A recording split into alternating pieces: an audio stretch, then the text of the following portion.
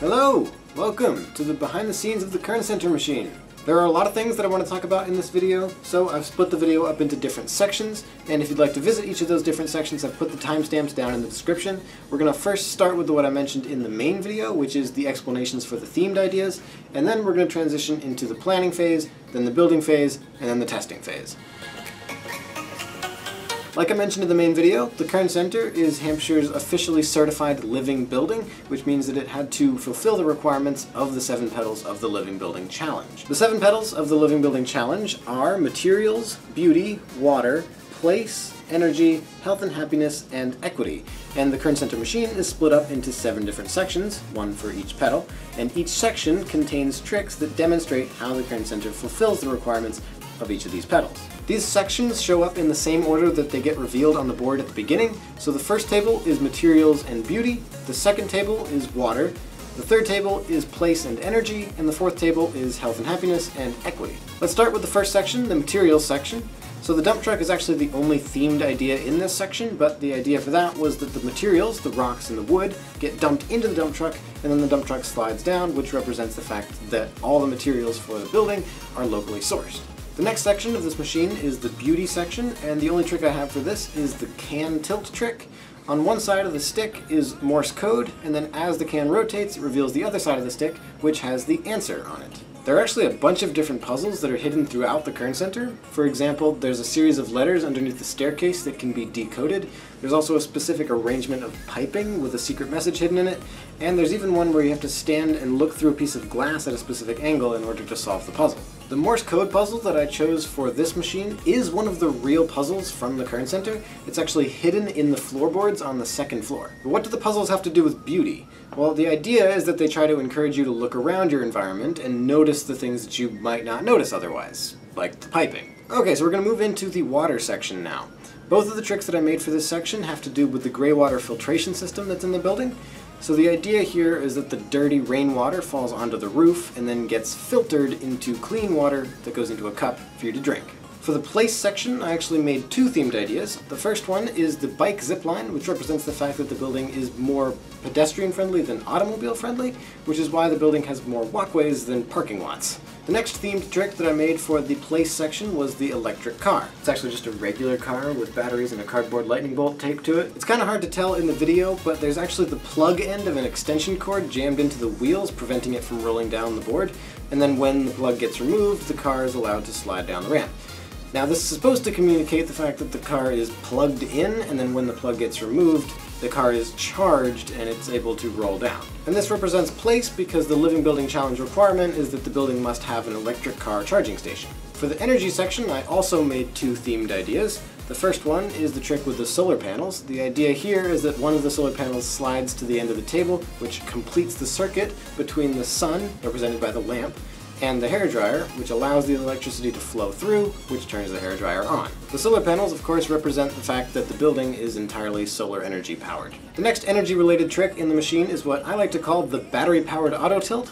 It's not powered by the electricity from the batteries, but powered by the weight from the batteries. Wait. This one doesn't actually specifically connect to one of the requirements of the Living Building Challenge, but you know, batteries, energy. The next section is the health and happiness section, which I actually made 3 themed ideas for. The first one is the trick that's hidden behind the piece of glass that gets revealed when the curtain gets pulled across. This is intended to represent the fact that there are a lot of windows instead of walls in the Kern Center, and that by letting sunlight in, it makes people happier and healthier. The next health and happiness trick is actually the trick that gets revealed by the curtain, which is the trampoline trick. Now, this is another one that's not specifically connected to one of the requirements of the Living Building Challenge, but a trampoline is a good way to get exercise, so health, and it's also fun, so happiness. The final health and happiness trick is the watering can that waters the plant, and this symbolizes the plants that are inside the building. And finally, the equity section, we also have 2 themed ideas. The first one is the globe ball, which also doesn't connect to a specific Living Building Challenge requirement, but the globe just represents worldwide equality. And the final equity themed trick is the goal of the machine, putting the coins into the piggy bank. This represents the fact that for every dollar spent on the building, half of a cent is donated to charity. Like I said in the main video, this machine was a school project for one of my classes. It was called Collaborative Design Projects, and basically the idea was you designed and then executed any kind of research project relating to environmental science over the course of a semester. Now, of course, I immediately recognized the opportunity to make a giant chain reaction machine, but there were two problems. First of all, I had no idea my professor would actually allow me to do that in the first place, and two, I had to figure out some way to tie it into environmental science. The first problem turned out to not even be a problem at all. She was actually really on board with the idea from the very beginning. And the second problem wasn't all that hard either. As soon as I found out about the whole 7 pedals thing, it immediately reminded me of 6 Simple Machines and the format that I used for that machine. But instead of doing 6 sections, 1 for each Simple Machine, I would do 7 sections, 1 for each pedal of the Living Building Challenge. Speaking of which, there are actually a lot of similarities between this machine and 6 Simple Machines in one. They're very similar in style. I tried to tone down the level of complexity and the level of compactness for both of them. They're also very similar in scope. They're both 4 tables long, although this one does have a little bit more in it. And they're also similar in their purpose. They were both intended to be used as educational tools. 6 Simple Machines in one was intended to be used to teach, obviously, about the 6 Simple Machines and their practical applications, and this machine is intended to be used as an educational tool about the Kern Center and about the Living Building Challenge, and to demonstrate in a more concrete way what it actually looks like for a building to be officially certified. Long story short, once it was actually settled that I would be making a machine for this project, I submitted a grant proposal with a proposed $500 budget to one of the school's funds in the hopes that they would cover some of the costs of the project, and it ended up getting accepted, and I got the full $500 budget, which turned out to be super useful when it came time to buy some of the foreign objects in this machine, like the piggy bank and the solar panels and the dump truck. And surprisingly, the table coverings, which ended up costing about $100. At this point, I wrote out an idea list of all the different tricks that I thought could be possibilities for each of the pedals. Things like materials were pretty easy, because that's more of a concrete sort of idea, whereas things like beauty and equity were a little bit more obscure, and ideas for those were a little bit harder to come by. Then, over spring break, I went out to a bunch of different stores to try to find the foreign objects that I knew I'd be needing for this machine, and I ended up being able to find a few of them, like the piggy bank, the watering can, the felt curtain, and the lamp. Other objects, like the dump truck, the fan for some reason, and the solar panels, were a little bit harder to find, and I had to order them through Amazon. As for all of the wood that I used in this machine, a lot of it was just mine to begin with, but the rest of it I got from my uncle, who owns a woodworking shop near where I live, and he gave me a lot of his scrap wood that he had accumulated over previous projects, which not only was super helpful, but I also ended up getting really nice pieces of wood out of it, including those really nice dark brown boards that I used for the intro. After I got back from spring break, it was time to secure an official building location for this machine, and through the help of a ton of people who work in this building, I was able to secure this room, which is actually owned by a professor who wasn't teaching a class this semester and is retiring after this year. So he was nice enough to let me borrow his basement room for his last semester. Here's the thing though. This room looked entirely different the first time I got in here. First of all, those 2 middle tables had to be moved apart slightly. I also had to take out all of the blue dividers. Then I had to add a 4th table into the room, and then I had to rearrange all of the filing cabinets and all the shelving units just so that I could put the 4 tables against the wall. And then there was just a bunch of general cleanup to do. Once I had the room sufficiently rearranged, it was time to bring all those materials from my dorm room into this room, which is in the basement of the science building on campus. I ended up using a cart to carry everything, but it still took 3 trips to get everything here. But on the bright side, I only got weird looks from 5 people when I was basically just giving a wagon ride to a piggy bank and a dump truck. There's this really great steel table in the back of the room that I used to put a lot of my materials on top of, but I also used the filing cabinets and shelving units that were already in the room to put all my materials in more convenient locations. Side note, since I've been storing all of my materials in my dorm room since like October of last year when I was building Dominoes vs. Machines, my dorm room just got super empty when I moved everything into this room, but it was fine because I was spending all my time here anyway. Alright, let's talk about the building process. One interesting thing that I did do in this machine that I had never done in the past and didn't even plan to do for this machine was build all the tricks out of machine order. What does that mean? Well, usually when I build a project, I start with the beginning and then add the next trick after that, then the next trick, then the next trick, etc. until all the tables are finished. And I've always made machines in this more linear fashion. For example, the bet losing machine. For the most part, the first tricks that you see in the machine were the first tricks that I made, and the tricks that happened at the end of the machine were, for the most part, the tricks that I built last. For this machine, I did start building on the first table, but then I went and worked on the 3rd table, and then I got distracted and worked on the 4th table, came back to the 3rd table, finished that one, went back to the 4th table, then I went to the 2nd table and started on that one, then I finished the first table, no, then I finished the second table, then I finished the first table, then I had the whole thing done. I think. I don't remember. I'm only bringing this up because in the behind the scenes video for the bet losing machine, I went through all the tricks in the order that I built them in, but for this video I'm going to go through all the tricks in the order that they happen in the machine, just to be a little less confusing. And I'm also going to go through all of the tricks that are themed first, then the unthemed tricks. Okay, so let's just start with the first trick in the machine, the intro board. I had the idea of doing a section that revealed each of the 7 petals of the Living Building Challenge ever since the very beginning, since I wanted to do something similar to what I did for 6 Simple Machines in 1, where I had the Simple Machines get revealed by the mousetraps. Obviously I didn't want to do it in the exact same way, so I had to come up with another way of revealing each of the 7 petals. And I didn't really have a good idea for how I wanted to do it until I thought of the billiard ball chain that pushes over the playing cards. The next trick in this machine is the dump truck trick, which actually was the first trick that I built for this machine. I always knew that I wanted to have it roll down a ramp, but the first thing I noticed aside from that was that the bed of the truck actually falls down really slowly. And I really liked that idea, so I decided to take advantage of it by adding some weights underneath to make it fall a little bit faster and thus more reliably, and then having it push out the ball was just kind of a natural progression from that. And then having it actually fall down as it's rolling down the ramp was a really nice overlapping motion that I think turned out really great.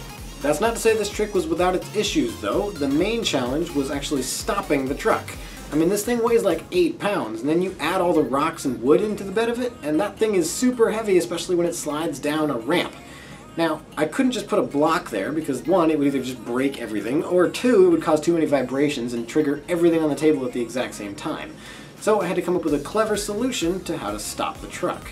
Originally, the idea was to use a tilted mousetrap to stop the truck, but even that turned out to not be enough force to stop the truck, and eventually the force was just too much and it just completely came unglued anyway. So it was at this moment that I invented one of my new all-time favorite K'NEX techniques, the shock absorber. The basic idea of the K'NEX shock absorber is that you use the friction of a rod sliding through a connector as a way to slowly decelerate an object. I love this technique so much because you can change the length of the deceleration period by changing the length of the rod, or you can add more friction by adding more connectors or more rods. And of course you can always change the height and the direction and the orientation as well, which basically makes the options for this unlimited. The shock absorber that I used to catch the dump truck is pretty heavy duty. It's 2 rods sliding through 2 connectors, but what I really love about this technique is that in essence, it's 2 pieces. In fact, I used the 2-piece version of this technique in other places in this machine, namely to stop the electric car, the watering can, and the little cart that carries the can. One more thing, this shock absorber is incredibly reliable. I had the dump truck collide with it, and it always slid through the shock absorber the exact same amount of distance. That's why the track that falls down to catch the yellow ball always falls in the exact same spot every single time. In fact, that part never even failed. Okay, so we're moving into the next themed trick, which is the rotating and falling can, which is part of the beauty section. The original idea for this was just to have the wooden plank with the code written on it get revealed in some way, but I didn't really have a good way of doing it. And to be honest, I don't really remember how I thought of this idea, but I really like it. It's a lovely new take on an old classic machine trick. The next themed tricks in this machine are the 2 back-to-back water tricks. Now, originally the water inside each of the bottles was supposed to be released in a much different way than what you see in the final video. Originally, I had a little plastic sheet that I would put over the water bottle itself, which would hold the water in by pressure, and then it would just get removed. I replaced that mechanism on the first bottle first, because the starting position for that bottle is actually not above the roof at all, and if the lid falls off, the water will just fall out directly onto the table. And I decided that was way too risky, so I changed the mechanism to something where the water is contained within the bottle until the bottle tips and allows the water to flow out. The little plastic sheet covering the lid on the second bottle actually lasted a lot longer than it did on the first bottle, but eventually I had to replace it because it caused problems in the reset process. It actually worked fine in the machine, but when I was resetting it wouldn't stay set up for anything more than like 5 minutes, which was just really annoying. So I decided to change it to an equally simple cap unscrewing mechanism. One of the biggest challenges of working with water is that water and glue do not mix, especially with wood.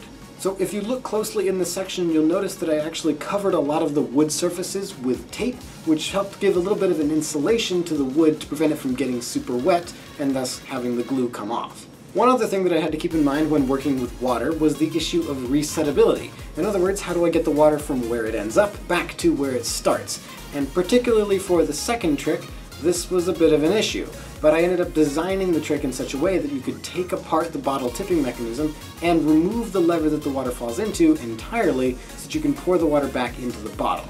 And even though I tried my hardest throughout the building and the testing process, as you can imagine, mistakes still happened and water ended up spilling everywhere on a very consistent basis, which is why underneath the table there is a stockpile of paper towels and refills for the water so that I can have the same amount in each bottle every time. The next theme trick is the bike zip line, which is actually one of the quickest tricks that I made for this entire machine. When I knew that I was going to be making a bike out of K'NEX, I knew that I was going to have to do several revisions in order to get it to look right. So I made the first model, and it looked perfect, so that's what I used. One other really fun thing that I added to this model was a little water bottle holder underneath, just for that little bit of extra accuracy. One of the challenges I encountered with this trick was keeping the string tight enough so that the zipline would actually work. And each of the bases of the zipline have to be glued down really well to the table. The next themed trick is the electric car, and really the only thing I want to say about this one is that I thought originally that the visual of having the extension cord be plugged into the car would be enough to communicate the electric car concept, but when I watched it, it didn't really convey the message clearly, so I decided to just tape some batteries onto the top and then make a little cardboard lightning bolt and put that on the hood. And I think it turned out really well. The hairdryer and solar panel sequence is the next themed trick, and this was actually the first section that was done. I said that I built the dump truck trick first, which is true, but the solar panel and hairdryer sequence was the first to actually have a beginning and an end with real connections and stuff. Originally the plan was to use a power strip to turn on the hairdryer, but then I realized that the switch on the hairdryer itself was a lot easier to trigger, so I just decided to go with that. The real difficult part about this trick, though, was getting the timing right between the first solar panel and the ball, because it's actually sliding as the ball is bouncing on top of it. As for the battery-powered auto tilt, I guess you could say this trick was free-built. I mean, it definitely wasn't planned from the beginning. All I had to start with for this trick was the fan itself, and originally the idea was to have the board get blown over by the fan, but that turned out to be really unreliable and really messy, so I decided to just do an auto tilt board and then have those clear sheets of plexiglass get blown over by the fan. But then I realized that I put the fulcrum of the board way too far to one side, and it took a lot of weight to actually tilt the board. And then I was experimenting with how much weight exactly, and I'm like, oh, 4 batteries worth of weight. Batteries. Energy! I'm just going to use the batteries. Really the only challenge after that point was figuring out a new and fun creative way of getting all 4 batteries to one end of the board. And I'm very happy with the trick that I came up with in order to do that. It reminds me a lot of something that Pitakara Suichi would do. Alright, moving into the final table now. The first theme trick over there is the curtain reveal trick. Originally the idea for this was to have the curtain fall forward, and I even had a mechanism built for it and everything, but it just didn't look the way I wanted to. I wasn't really happy with it, so I decided to revisit it, and I'm really happy with the way that I made it this time around by actually using the curtain as an actual curtain with a curtain rod and everything. It just looks a lot nicer this way.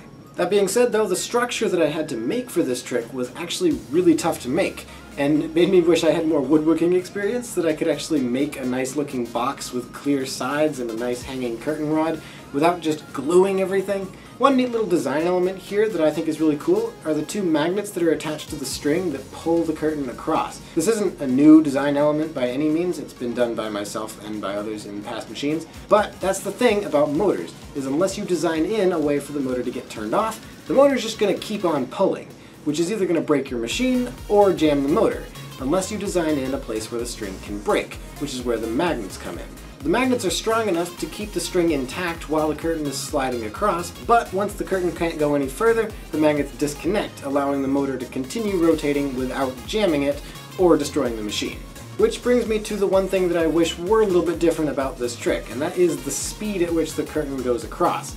I did try to change this by increasing the diameter of the circle that the string wraps around, but if you think about it, really all that does is move the string further away from the point of rotation on the motor, which means that it requires more force for the motor to turn.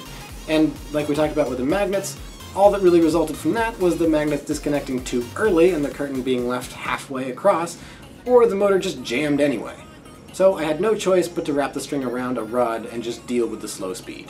As for the stuff that's actually behind the curtain, it's not even possible in the main video to see how the launcher gets triggered, but there is a really cool mechanism there. I'm just not going to show it to you. Of course I'm going to show it to you, come on. Really?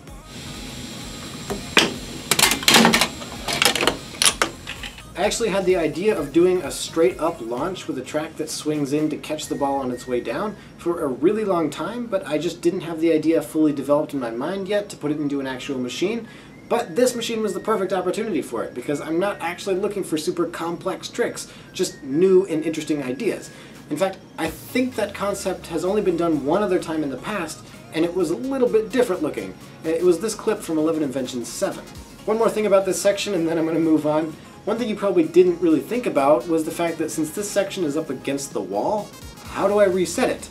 Well, there's actually a door back there, and in order to reset the machine, I had to crawl underneath the table, open the door, and stand in the doorway to reset the machine. That's why there's this little string attached to the doorknob. The next themed trick is the watering can trick, and this was actually the first water-related trick that I made for this machine, so even before the water section itself. And obviously that means that I dealt with the same glue and water and wood issues that I did with the water section. The issue of resettability that I talked about with the water section wasn't as much of an issue for this trick because I wasn't using the same water every time. I would just get new water and put it back into the watering can. But the water that comes out of the bottom of the clay pot actually got dumped into this really gross bin of water that I had at the bottom of the table, and I also kept a water bottle and cup next to the table as well that I could use to refill the watering can. You might be surprised to know that the globe auto tilt trick is actually one of my favorites in the entire machine. And you might be even more surprised when I say that I honestly think it's an example of the perfect machine trick for a machine like this. I mean, think about it. It's got complexity, but it's not super intricate. It's got a really nice aesthetic. It looks really good with those nice wooden rails. It was also super reliable. And it was creative and original. I mean, we've all seen triple auto tilts before, but doing it with a little gate that falls down on one end and a little kicker that kicks it up the other end, that's a combination that I've never seen before. Add that all together with the fact that it's a themed idea, and you'll see why I think it's the example of a perfect machine trick. And finally, the final themed idea in the Kern Center Machine is the piggy bank at the end. And really the only thing I want to say about this one is that this was intended to be the goal all the way from the very beginning. I knew that I wanted to make the donation the final step in the machine, and I think it was a really nice choice. I think it really wraps up the entire machine in a really nice way. Okay, so now that we've talked about all the themed ideas, I'm going to start all the way back at the beginning of the machine and go through all of the unthemed ideas. Now, I'm not going to talk about all of them because some of them I just don't have that much to say about, so we're going to start all the way back at the beginning of the machine with the sequence right after the dump truck. What I especially love about this sequence is that it splits off into two separate paths that, at least in the main video, synchronize perfectly at the end. The first path being the billiard ball that pushes the track down for the yellow ball to roll down and then into a cup. The cup tilts over into a second cup. And then the second path being the golf ball that goes down the zigzag board and triggers the marble launcher. The marble releases the weight for that second cup that the yellow ball is in and lifts it up. Now, I know that the timing on the video looked yeah, okay, note to editor, leave it at lifts it up. That was ridiculous and I'm not going to do that again. So yeah, it looks like a timing trick, and to be honest it was intended to be, but it just wasn't designed to cut it that close. Although, I'm sure you'll agree with me on this, I would take what happened in the main video, where the timing is really impressive, over a delay of like 5 seconds, any day of the week. Alright, skipping ahead through the machine a little bit, I want to talk about the gear-powered ball lift and tipping structure trick. When I was first thinking about this idea, I originally intended for it to be the trick that gets revealed behind the curtain in the health and happiness section, but then as I developed it a little bit more in my mind, I realized that 1, it was going to be way too big, and 2, it was going to require table connections that I didn't have access to if I was confined within that small space. So I decided to move it over to the second table with the water section because I knew that I was going to have a lot more extra room for unthemed ideas since I had devoted that entire table to only 1 pedal as opposed to 2. One of the tricks that I think kind of gets lost in the shuffle within the scope of the machine is actually the clothespin launch. I'm really happy with the magnet mechanism that triggers it, and I'm also really proud of the accuracy of the launch itself. This was an idea that I had back in December of last year, and I even built it. It was for my first attempt at a clip for the 11 Builders Challenge Part 2 that I never finished, and before I took it apart I posted video of part of the clip on Twitter so it wouldn't be a complete waste. And I say part of it because the other part of the clip was this trick, and I wanted to save it for later. One other funny thing I want to mention is that the second curve for the glass marble is actually made out of hot glue sticks. So yes, I hot glued hot glue sticks. The last unthemed trick that I want to talk about is the funnel trick on the 4th table. Interestingly enough, it's not actually a funnel, it's a light dome. It just happens to be the perfect shape and size, and the opening at the bottom is the perfect size for a tricks track ball. I just really love how I used this object in such a perfect way that you don't even realize that it's a foreign object. So that's basically all the tricks in this entire machine. And I'm extremely happy with how every single one of them turned out, but I don't really have a favorite trick, although I could give you an unordered top 3. I would say the top 3 for me are the dump truck sequence, the solar panel and hairdryer sequence, and the globe auto tilt trick. Now I just wanted to talk about some things about the machine as a whole. One thing you may notice in this machine, but it's really subtle, is that I actually attempted a color code for each of the 4 tables. The first table was supposed to be yellow, the second table was supposed to be green, the third table was blue, and the fourth table was red. Basically all this means is that I would try to choose an object that fit with the color scheme whenever possible, but really this was only possible when I had multiple color options of that object. So things like bulk dominoes, domino rally dominoes, popsicle sticks, billiard balls, ping pong balls, etc. I'll talk about this a little bit more later, but I actually ended up running out of a lot of materials towards the end of the building process, so I ended up violating this rule plenty of times, but I still think if you look closely you can see the intent. One thing I'm really proud of with this machine is that I actually ended up using a lot of foreign objects in this machine aside from the obvious themed ones. And a lot of these were objects that I've had for a long time but only used once or twice, or maybe even never. This machine was the first time I got to use these metal cups, this can, the slinky, and the trampoline. And it was the second time I got to use the marble launcher and the clothespin after they made their debut in the bet losing machine. One foreign object, if you could even call it that I wished I had incorporated into this machine was the K'NEX chain. I tried building something that was going to lift the yellow ball onto the top of the first metal cup, but I couldn't get the mechanism to work smoothly or consistently, so I ended up replacing it with the second metal cup that lifts up. And I actually like that version even more. There were also a lot of objects that were already in this room that I ended up improvising into the machine, including the funnel light dome, the 2 glass sheets that catch the blue ping pong ball, these metal pieces that I used as weights for the auto tilt board and the water bottles, all of the batteries, and the bricks that I used as supports for the water trick and the dump truck trick, and even the hairdryer was found in this room. Like I mentioned earlier, as I was nearing the end of this machine, I was running low or completely out on a lot of my materials, including the metal weights, popsicle sticks, domino rally dominoes, billiard balls, tricks track, and several K'NEX pieces, including yellow rods and yellow connectors. As you can imagine, this placed plenty of constraints on what I could do to finish off the machine, and especially with K'NEX, this meant that I actually revisited some of the previous contraptions that I had made and started stealing the parts from them. One thing I noticed as I was running out of a lot of my other materials was that I wasn't running low on Hot Wheels track, and I realized this was actually because I wasn't using all that many. This machine, in its entirety, only contains 28 Hot Wheels tracks, which is an incredibly low number considering what I've made in the past. And by the way, I'm including any length of Hot Wheels track here, even the really tiny short one, like after the intro board, and I'm counting the tracks separately if they're part of multiple in a row, like the one in the place section, or the one connecting tables 1 and 2. This abnormally low Hot Wheels track count can probably partially be attributed to the fact that I used a lot of clear tubes in this machine as Hot Wheels track alternatives, but it also has to do with the fact that there were a lot of themed tricks in this machine which don't use quite as many Hot Wheels tracks, but also, potentially, it's showing that my style is diverging a little bit more away from endless track tricks, which is a development that I'm pretty excited about. In the end, this machine was the largest machine that I've ever made, both by surface area and probably by part count as well. And technically it's also the longest machine I've made by time. It takes 2 minutes and 45 seconds to fully react, which ever so slightly edges out the bet losing machine, which takes 2 minutes and 42 seconds. Although it's kind of up to you whether you really want to count that, because there is an almost 30-second segment of this machine of just the curtain getting pulled across.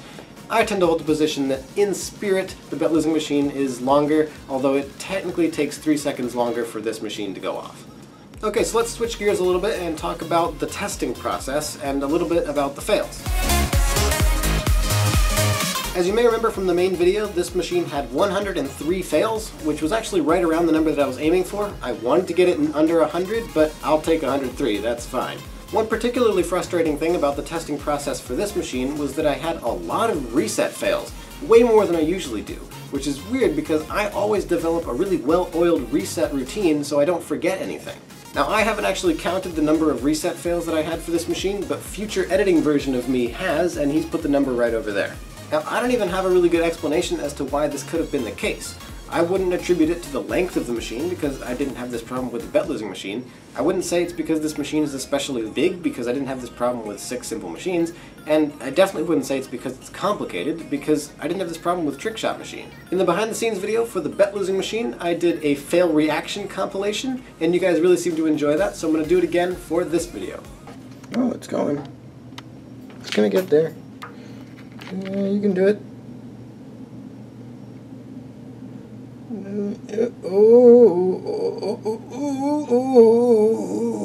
Nope, I'm dumb. I'm dumb. Oh my god. Boo! What is happening? Are you kidding me right now? Just brilliant. Just amazing. I'm really happy. I'm really happy right now. I'm like so thrilled. Beyond ecstatic, actually. That's what I've been feeling. No way! No way! How did it... How? Whoa! Okay. Huh. What? Where did it even go? It is... trapped under here. Somehow. Ooh, getting closer. Oh.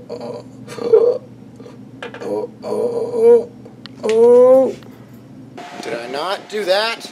What did I do? Oh.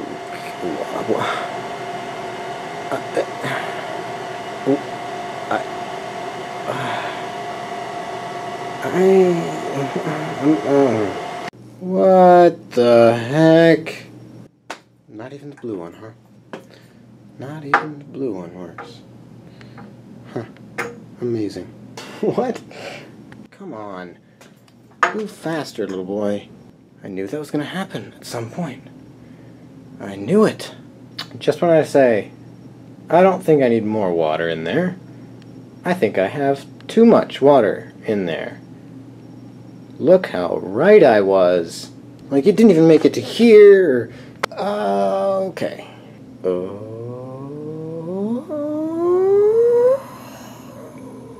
There we go. I'd say that was a pretty good test. The section of this machine that failed the most was, as expected, on the first table. It was the section right after the dump truck trick where the paths split off and do 2 different things that synchronize at the end. Sometimes what happens is the marble wouldn't launch all the way up the wooden board, and other times the timing between both of those elements was off, causing the cup to tilt at the wrong time and then have the second cup come up before the ball was actually in it. The most failed trick is hardly ever the most frustrating trick, however, and this machine was no exception. The most frustrating trick in this machine was the battery-powered auto tilt. Some of the fails that happened the most often with the battery-powered auto tilt was that the batteries wouldn't hit each other properly as they hit each other one by one on the way down the first time. Sometimes the ball that's in the cup would fall out of the cup early as the plexiglass pieces were falling like dominoes, and sometimes the batteries wouldn't stay in a straight line as they all slide to one end of the board. And there were also plenty of other times that this trick failed for random reasons. It actually got to the point where near the end of the testing phase, I was actually thinking, once we pass the battery-powered auto tilt, we are in the clear, the machine's gonna work. And that actually ended up being true. The 4th table only failed 1 time, and it was because of a reset fail. The riskiest trick in this machine was definitely the trick right after the battery-powered auto tilt, the launch into the funnel between tables 3 and 4. Now it was risky, but I wouldn't say it was unreliable. And that's especially due to the fact that these launchers are amazingly accurate.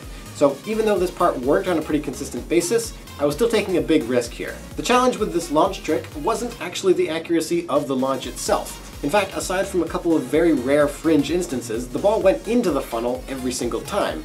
Sometimes, though, it would curve around the ball and jump out instead of staying inside. Just like there were a lot of tricks that had a lot of problems and failed a lot of times, there were also tricks that surprised me and failed surprisingly few times, if at all. Some of these tricks and elements include the 720-degree marble funnel spin, the gear-powered ball lift and falling structure, the clothespin launch, the extension cord track, the solar panel pong shot, the hairdryer launch, and, like I mentioned, the launch between tables 3 and 4. This machine kind of came out of nowhere a little bit for me. Like I said at the beginning of the video, I had no idea I would even be able to make a machine for this class, let alone one this big. And if you told me only a few months ago that I'd be making the largest machine that I've ever made during only my 2nd semester of college, you know what? Actually, you know what? I would have believed you. That actually sounds like something I would totally do. Anyway, the point is, it's not like this machine was some kind of project that I've wanted to work on for a really long time and just never got around to it or anything like that. In fact, the plan for this semester was just to work on personal projects, like finishing the first episode of my new Screenlink series, for one thing. I mean, I've been working on building this machine only since after spring break, and Bet Losing Machine took me 4 months to make. So I guess all I'm saying is, I was lucky enough to have this incredible opportunity, and I just ran with it. I'd like to wrap up this video by just saying that this machine is the perfect example of why I chose Hampshire College. During my time here, I want to continue my passion for chain reactions by tying them into school assignments whenever I possibly can, and when I'm not doing that, use my free time to work on more independent chain reaction projects. By continuing to make chain reaction projects by tying them into school assignments, I can work on developing my craft while simultaneously being a full-time student. And eventually I hope to have a sizable portfolio of machine projects of all kinds that I can use to help make my passion into a career. That's the goal, at least. So I think that's it. That's all I have for you guys for the behind the scenes of the Kern Center Machine. I hope you enjoyed this little bit of a peek behind the curtain, if you will. This video is actually the second behind the scenes video that I've made for a machine, the first one being the behind the scenes of the Bet Losing Machine, which I referenced several times in this video. But I'm totally open to making more of these for future videos, so let me know down in the comments below if you like these and if you'd like to see more, and if so, what you'd like me to change or add or get rid of. If you'd like to watch the actual machine and go back to the main video, you can click right up here. If you'd like to watch the behind the scenes video for the Bet Losing Machine that I've been talking about through this entire video, you can click down there, and if you'd like to subscribe to my channel, you can click right here. I'm JackofAllSpades98, and I'll see you in the next video. Bye guys!